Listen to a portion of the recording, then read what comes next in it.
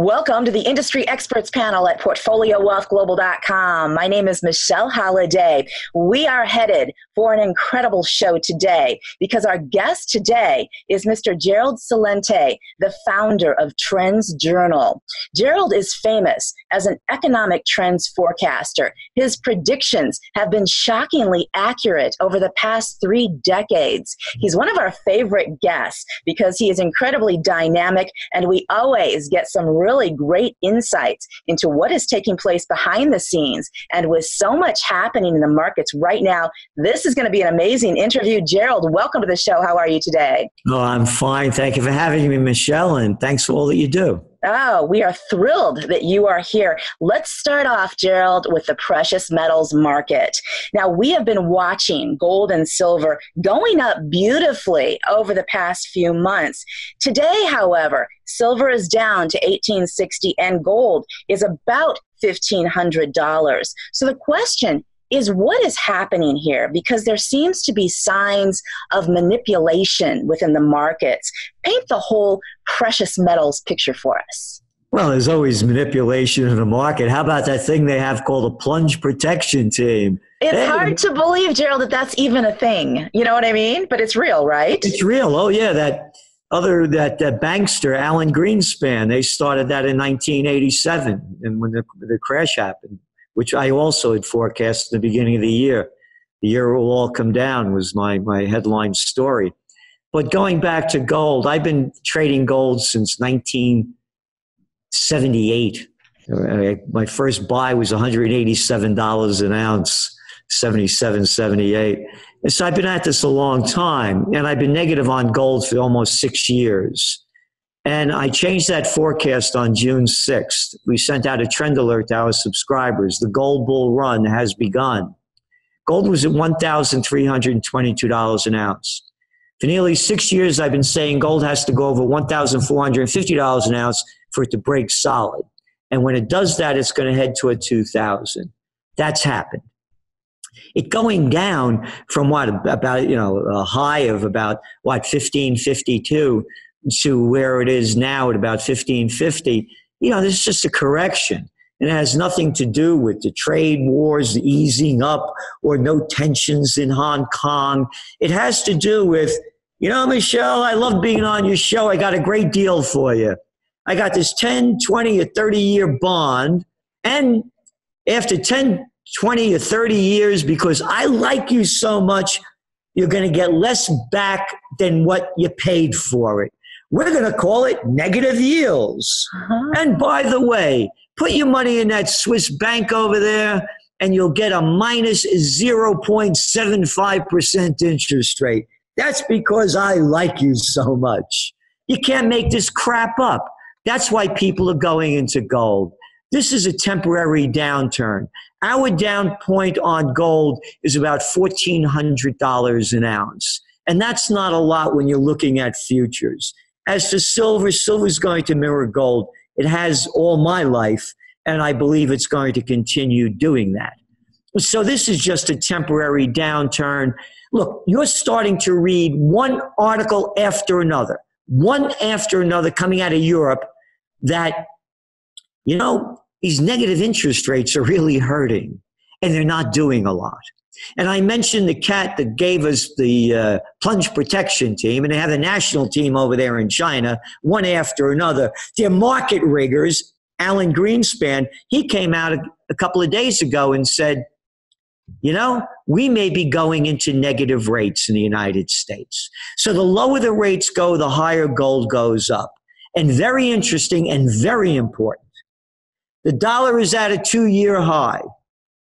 With a dollar this strong, gold should be nowhere near where it is. It should be way lower. It's up even though the dollar is up because the smart money knows how bad the situation is. Interesting. Now, talk to us about these negative interest rates that are taking place in other places in the world, because this is a very scary phenomenon. Here's the deal. Mm-hmm. They need to stimulate the economy. You look what's going on. I'll give you an example. You have to globally, nothing to do with trade wars. India. The fastest growing economy in the world up until very recently. 5 quarters of declining GDP. 5. Their nifty 50, boom, it's not so nifty anymore. You look at auto sales, they're down on average about 60%. You're looking at consumer spending, half of what it was, having nothing to do with trade wars. Now, what has India done? Well, let's lower interest rates 4 times in a row. Let's take a trip to Europe. Negative interest rates already. They'll be meeting next week, the ECB, the European Central Bank. They're expected to bring them down from a minus 0.4 to a minus 0.5. Japan, negative interest rates. Both countries, negative bond yields. 30-year German bond, negative. One after another. They have no room to go lower. Now the United States, when the panic of '08 hit, interest rates are at about 5%. Now they're at 2%. You only could go down 2% to juice the market up. And they're going to do it. It's the presidential reality show. Trump will do everything he can to get reelected. He is in the real estate business. He knows when interest rates go up, real estate goes down. Real estate is already softening. Luxury sales in Manhattan, way off and around the country. The higher ends are going down. This is very important, Michelle, very important. We are headed toward the greatest depression. This time, when the markets crash, unlike back in 2008, it was a bottom-up crash. The subprime mortgages, people going deep into debt. This is different. This time it's going to crash from the top down. It's going to be the bigs that come down. You're hearing from Ray Dalio, the head of Bridgewater Associates, the biggest hedge fund in the world, the founder and leader of it. Coming out 2 weeks after we put out our June 6th trend alert, the gold bull run has begun. Now he's bullish on gold. After we came out on my forecast of the greatest depression, last week Ray Dalio said he fears we're going into a depression. So when I call this the greatest depression, this is going to be a lot worse than what happened back in the 1930s for a number of reasons. And here's a big one. Back in the 1930s, when the markets crashed in 29, they weren't shooting in stuff called quantitative easing and negative interest rates. They did all that to save us artificially by pumping in this monetary methadone to keep the addicted bull running after the markets crashed and the things started going down in 2008. So now we have about, they say a $250 trillion debt bubble. That number comes from 2 years ago. It's probably more like a $300 trillion debt bubble. So when this thing goes down, the whole world is going down with it. Wow. Wow. What's your prediction on the timeline here? It's hard to give a tough, an accurate timeline on it because there are so many wild cards. That's why when people call me a futurist, I'm not a futurist. Nobody can predict the future. There are too many wild cards, whether they're man-made or made by nature. And right now, we got the wildest of wild cards, the Trump card. Right. So when's it going to happen? We see it happening in around 2021 because they're going to do everything they can to stimulate the economy. And now they're already talking. They're already talking about, all right, we're running out of monetary methadone to shoot into the system. How are we going to do it? Well, the governments are going to create stimulus measures. Stimulus measures. We'll build infrastructure. Name me one thing, just one, that the government has done that has been effective in bringing positive change. I can't think of anything. So the stimulus is going to artificially prop it up for, again, a short term. But long term, it's going to go down. So you start looking at what's going on in other nations. And I mentioned India. How about the lovely time going on over there in Hong Kong? Oh, yeah, the gateway to Western banks operations for all the Asian banks. That's why, by the way, China backed off on this thing. They don't want to see it go down. And talking about debt levels, China's debt level is 300. Debt to GDP level at 300. The United States is under 100. Japan is about 256. Oh, and China, they got a $40 trillion debt load. And now you're seeing declines going down all across China, all across India. India has almost 500,000 of uncompleted apartment projects that people paid for, that they thought they were going to get the apartments that haven't been completed. China has the ghost cities. So this thing is going to go down really big. That is just such an extraordinary story, because they built all of that infrastructure, all of those buildings and apartments, and then they just stopped. So it's like a huge, fabulous ghost town that's unlivable. Yeah, and when I say it's going to be worse than the Great Depression, go back to 1930. That's not ancient history. There were 2 billion people on the planet. We've added 5.5 billion in under 100 years. So now, you leave in Africa, you leave in South America because you have poverty, you have corruption, you have crime, you have no future, your life is in danger, and you're fleeing out of these countries to go north of the border. What's going to happen when this thing goes down big time? It's not only a human wave that we have now, it's going to be a tsunami. And very important, when all else fails, they take you to war. And that's what you're seeing happening already in India. Hey, we just decided we're going to tear up that 1947 agreement. Kashmir no longer has any levels of autonomy. Pakistan has nothing to do with it. We got it all. That's what they just pulled off a few weeks ago. Now you have Pakistan and India, 2 nuclear-armed nations. The Pakistan economy is in the toilet, doesn't even exist. India is going down, so we'll get your mind off things. And you're going to see more and more of that happening. And the other things to look at very carefully of the increasing United States, Israel, and Saudi Arabia action being taken against Iran, because it's economic warfare going on.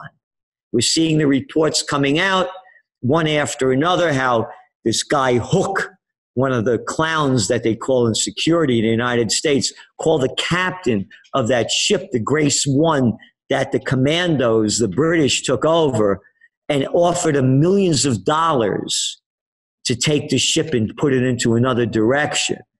So, and you're seeing the pressure building. Then there's Venezuela with that economic warfare building up over there and a crisis building. So we have to look at the geopolitics, because if things break out in the Middle East and oil prices skyrocket back up as they were many years ago to $100 a barrel, you're going to see economies and you're going to see equity markets crash. Wow. You know, staying with politics, Gerald, talk to us about the 2020 elections and what you foresee. At this point, you know, we were the first, and I'm a political atheist. You know, to me, they're the Bloods and the Crips, the Democrats and the Repulsivekins. You know, they disgust me. And very quickly, I began my career at a graduate school. I was one of the chief people running the mayoral campaign in Yonkers, New York, a place of over 300,000 people. I worked in political campaigns in Westchester County, the richest county in the United States at the time, and was the assistant to the secretary of the New York State Senate, devised and instructed American politics and taught it at St. John's University. I have a background in this. So the politicians are basically people that you couldn't stand in high school and college that wanted to be class president and head of the student council. That's who you got there.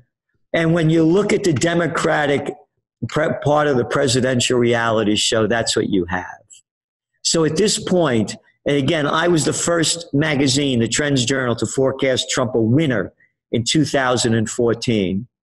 I forecast the Trump market rally 2 weeks after he got elected, and then I forecast a decline. So it don't make any difference of who is in. At this point right now, if the election were held today, we say Trump would win again.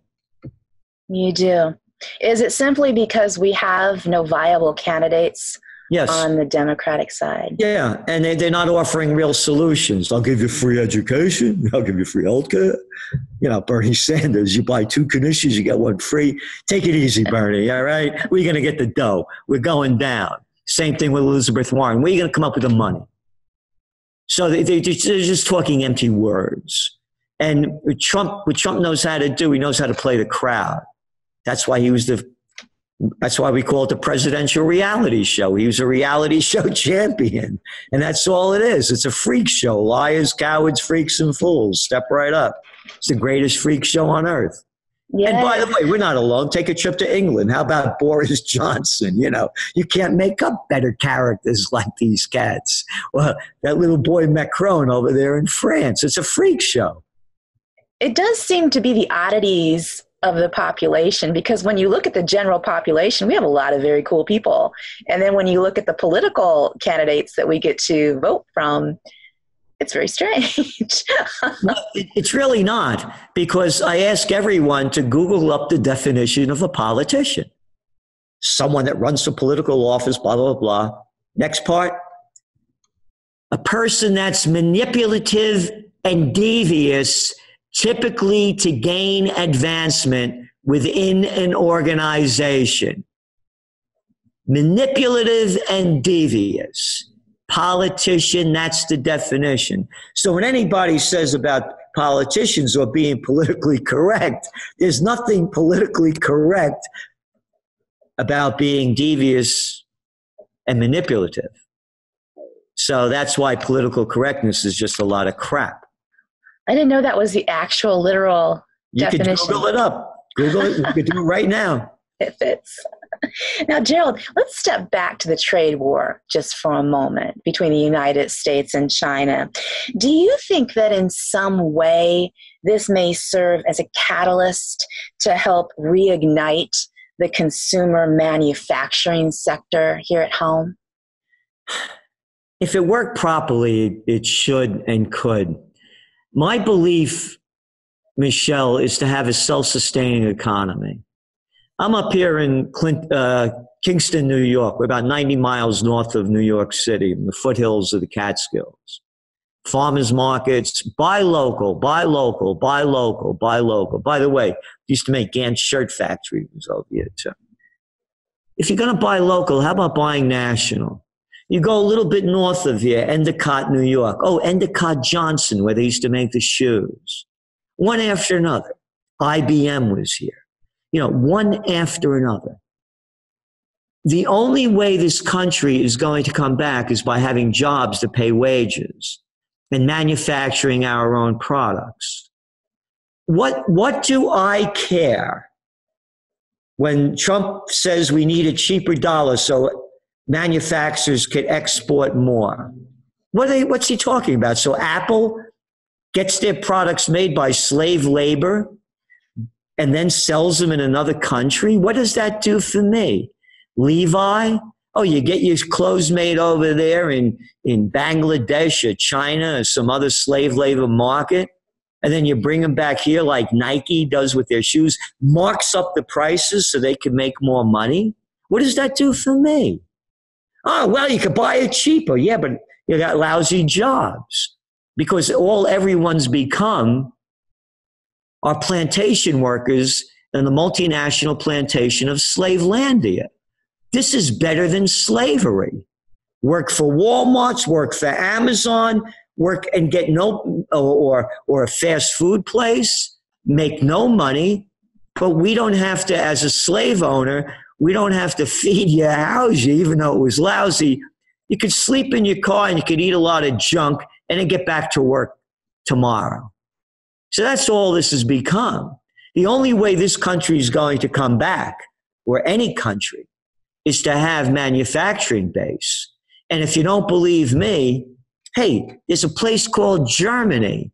Oh, yeah, one of the biggest exporters of products in the world, the fourth largest economy in the world, and it's based on manufacturing, not consumption. Exactly. Exactly. We've become a consumer nation. And what's frightening is that even the jobs we have right now, automation is coming in. It's predicted to take over by, 36 million jobs within the next 12 years. So what jobs are we going to have left between automation and the fact that we import everything? We've got to change. Yes, and that goes back to the Greatest Depression. So now with the automation, robotics, and on, more jobs gone, jobs gone, and more people looking for work. And you're going to start seeing very violent times starting happening in more and more countries. They'll blame it on populism, some stupid word, nationalism. No, when people lose everything and have nothing left to lose, they lose it. And you're going to see more people losing it. And that's why we're telling people now to prepare, take action, be aware, and prepare for the Greatest Depression. It's coming. And again, I don't give financial advice. I'm a trend forecaster. But for me, it's guns, gold, and a getaway plan because things can get ugly too. But gold to me is the ultimate safe haven asset, and it's proving its value now. You know, when I said to you I bought gold back in the late 1970s, they never used to even list gold on many in the newspapers back before the internet days. And then even when they started putting the sites up like the Bloombergs and the CNBCs, they wouldn't even list gold. That's how much they tried to push it down. Because gold is the only way out, particularly when you're going into negative yields, negative interest rates, and you're going to see nation after nation after nation print up more digital money backed by nothing and printed on nothing. It's just thin air money. And they're going to inflate it more and more, bring that debt bubble bigger and bigger, and we believe it's going to explode in 2021, if not sooner. If not sooner? Yeah, because if a war breaks out, there are wild cards. 2 wild cards I just mentioned. What happened in Hong Kong? Who would have thought? You got a place of 7.4 million people, and you have some 2 million out in the street? Could you imagine that happening in America? We got 320 million. They made a big deal when they had pink pussy hats and 1 million people showed up. And then one day, and then they're gone. And they're going out in Hong Kong week after week after week and in the pouring rain. That's a wild card. You never would have thought it would happen. India grabbing Kashmir. It's a wild card. What if there are other wild cards? Something happening in Venezuela, Iran. Boom, a flashpoint, that brings it down, or it brings it right there. Or a number of banks going bust, and the banksters are in trouble. They don't want negative interest rates. They can't make profit with them. So we could have those kind of flashpoints that can make it happen sooner. Wow. That's really interesting, and I didn't realize how soon this was setting itself up to be a possibility. Now, shifting gears just a little bit, what is your perspective on cryptocurrencies? I think it has a place, and that's why they haven't gone away. Just as people buy gold for safe havens, there's a whole nother generation buying cryptocurrencies for safe havens and not wanting to go into the national currency. Let's go back to Bitcoin. When did Bitcoin spike? Around 2015, 2016. Who was buying most of it? Coming out of China. How come? The yuan was going down sharply. One of the reasons why, by the way, they don't want their currency to go down is because of capital outflows. So what did the Chinese do? Boop. They banned cryptocurrency exchanges and trading them. One of the reasons why it's going back up and the Bitcoin's in the 10,000 levels is that the Chinese are going around, the individuals, and trying to buy it through different strategies. So you're going, so the people that don't go into gold or silver, can't afford it, don't understand it, don't believe in it, they're going to go into cryptos. So I believe there's going to be a crypto base that's going to continue to grow. But again, for me, I want the hard asset. I don't want it in a digital world. But a lot of people in this digital life, that's their world. So it's fine with them. Yeah. Now, do you foresee an official devaluation of the USD coming? No, I really don't. It may happen. And, they're claiming that China is artificially bringing down its yuan. And we don't see that at all. Because I'll give you a number of reasons why. China is the biggest importer of oil in the world. What's oil-based? In many commodities, they're dollar-based, petrodollars. They got to pay more. China's a big importer. The lower the yuan goes, the more they have to pay for everything they're importing. About 80% of China's GDP, by the way, is consumer-based. Ours is about 2/3 to 70%. So it costs them more. Also, capital outflows. China's concerned about the money leaving the country. Will the United States devalue the dollar? I mean, I don't know. It's a great question. Anything could happen. And, when I hear the name Michelle Holiday, I think about the holiday they call a bank holiday. We're going to have a holiday, 1933. You can't get your money out of the bank. It's a holiday. Isn't that a use of the word? Oh, and by the way, turn in all your gold. If you don't, we're going to come after you. Oh, the democracy of the United States. They can do that again. Remember what happened on 9/11? Wall Street closed down. And I know firsthand, I had CDs. They used to have a thing called interest rates back then. And I wanted to get my money out and put it into gold. And I couldn't get it out because I called up and told them to transfer the money. I'm sorry, Mr. Celente, certificates deposit are financial instruments. And Wall Street is closed. But it will reopen again. So again, a bank holiday could be around the corner. Oh my gosh. And a surprise bank holiday. Yeah, well, of course. They'll make up any story they want. Oh, and by the way, you can't go to your safety deposit boxes. We have to go there with you because terrorists will make up some terrorist story, to give them an excuse to take if we have gold or anything else that they want. Now, would that be sort of a mechanism to see what you have inside your safety deposit box? Of course. Look, they call this a free country. They listen to everything you say. They watch where you're going, and now they got a recognition of your face. America, get rid of that C and put a K in it, and put another S, USSA, of United States of America. No, they turn us into a fascist state. It's corporatism.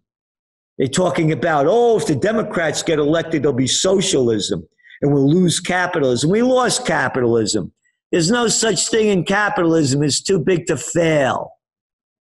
Regardless of your size, you rise and fall on your own merits. But not here. We got to take care of the big cats. Yeah. And by the way, very important, Bloomberg reports $9 trillion federal central bank money going in to boost the economy since 2008, 2009. The Levy Economics Institute, Bard College, $29 trillion by the U.S. Central Bank to boost the economy and give the money to the too big to fails and the bailouts of General Motors and anybody else we want to give our dough to. 29 trillion. Now, Gerald, where is that money? That's why you're seeing gold go up, and that's why people go into cryptocurrencies. It's imaginary money. It's just digital. That's it. Wow. Wow. Now, with everything that we've spoken about, the crash that may in fact be incredibly imminent and the political unrest throughout the world, we seem to be in a place of such intolerance of other people's different opinions right now. So much so that people are actually calling for others to be kicked out of restaurants or bullied, or in Hollywood very recently, not even to be able to work. And what is so fantastic about our country is that we have freedom of speech, freedom of thought, freedom to vote. And the foundation that unites us as a country is the different opinions amongst ourselves and standing up for each other's rights to those freedoms. And I want to get your thoughts on, what do you see as the solution to bring us back together as a country? That's a great question. Beauty and art. Art to me is the way of finding the true meaning of the human spirit. There was a thing called the Renaissance. When did the Renaissance happen? After the Black Plague, when about 60% of Europe was wiped out, people figured out, hey, maybe we're doing something wrong over here. Alle Romana alla Antica, in the manner of the Romans and the ancients, to describe the quality of the work that was being created during the Renaissance. Beauty. But beauty cannot come in a state of fear and terror. We're going to have the military look out for you. We're going to have the cops watch out for you. You got to fear everything.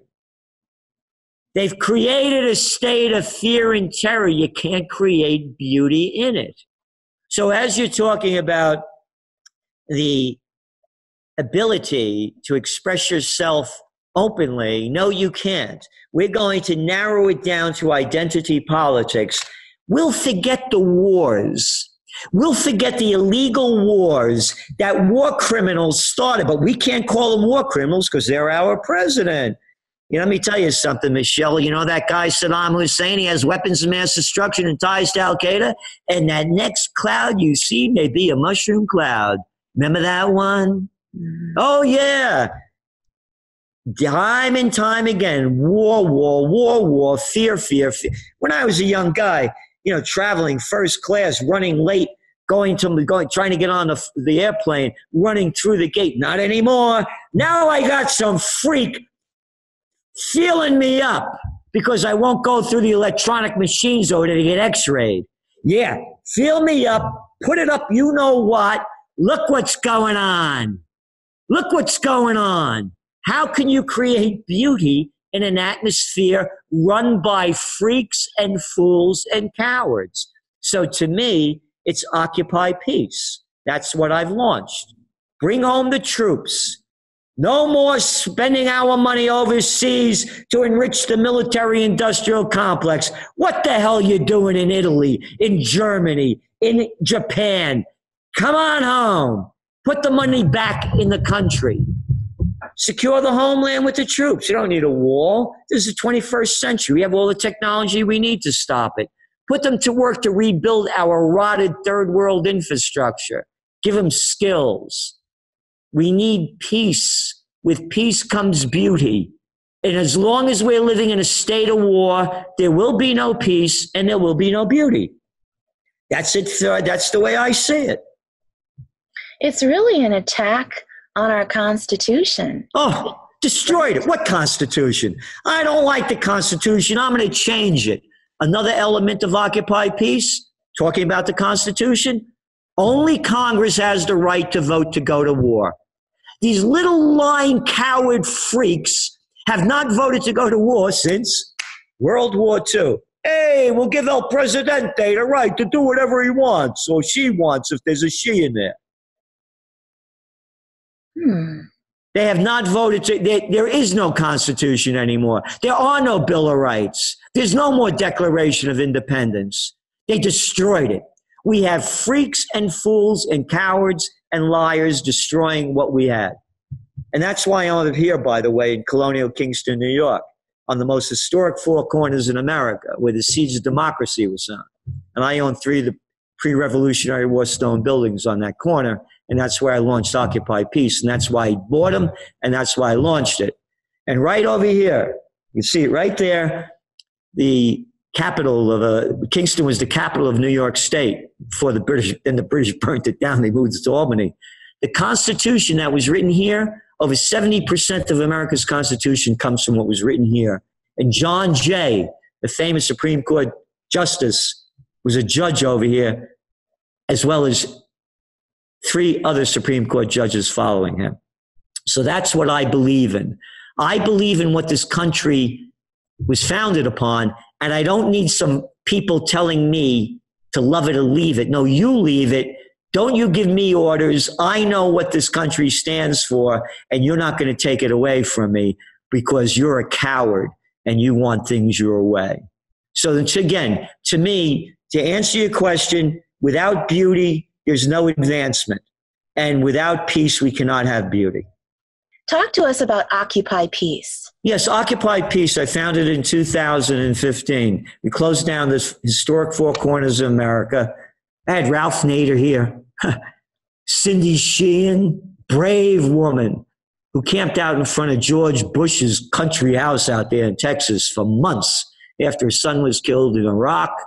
Dr. Robert Thurman, Uma Thurman's father, Gary Null, Dr. Paul Craig Roberts, Reagan's former assistant treasury secretary, and I launched Occupy Peace. It's the only peace program with an action plan.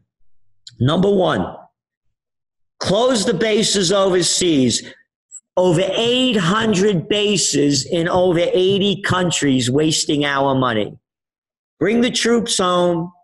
I call it a Troops Progress Administration to mirror the WPA program of the Great Depression, when they had people building the Hoover Dam and highways and bridges, putting the troops to work to rebuild our third world infrastructure, and then giving them skills so when they get out, they could get good jobs. Because right now you could look everywhere, read anything you want. It's very difficult in the construction industry to find skilled workers. Number 3 is to force Congress to vote to go to war, which they have not done since World War II. That's a violation of the Constitution. And number 4, when they're ready to vote to go to war, we have a national referendum where we, the people on each state, will tell them what to do. Yes, we want to go to war. No, we don't want to go to war, because we're the ones that pay for the war with our money and our lives. That's what Occupy Peace is. That's amazing. So the people vote on this. Yeah, who the hell are these people? You know what all these politicians forgot?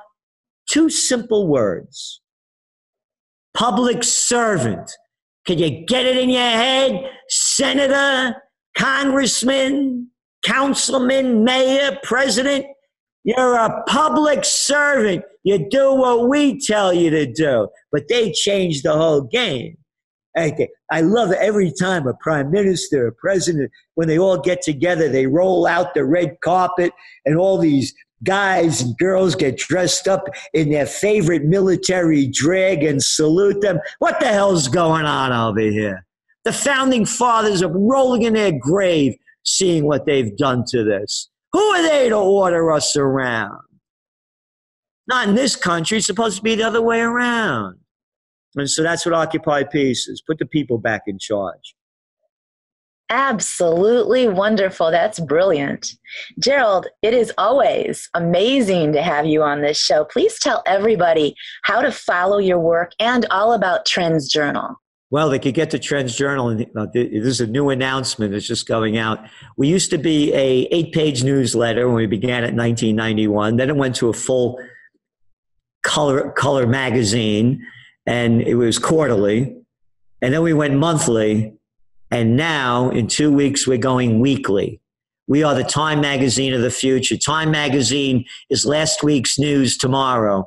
The Trends Journal is tomorrow's news today, history before it happens. So you could get to Trends Journal by going to trendsjournal.com, trendsjournal.com. And we broadcast podcasts 3 times a week and trend alerts each week. Yes. And Occupy Peace, where do they go to follow that? OccupyPeace.com, OccupyPeace.com, and put your money where your heart is. The next thing we want to do is have festivals with music, entertainment, bring in speakers like Ron Paul and others, and also make it a festival, because that's what we need. Liberty, love, joy, and beauty. That's what I want in my life. Absolutely. Gerald, thank you so much for coming on this show today. And thank you, Michelle, and thank you for all you do. Oh, Mr. Gerald Celente, expert economic trends forecaster and the founder of Trends Journal. For the Industry Experts Panel, I'm Michelle Holliday at PortfolioWealthGlobal.com.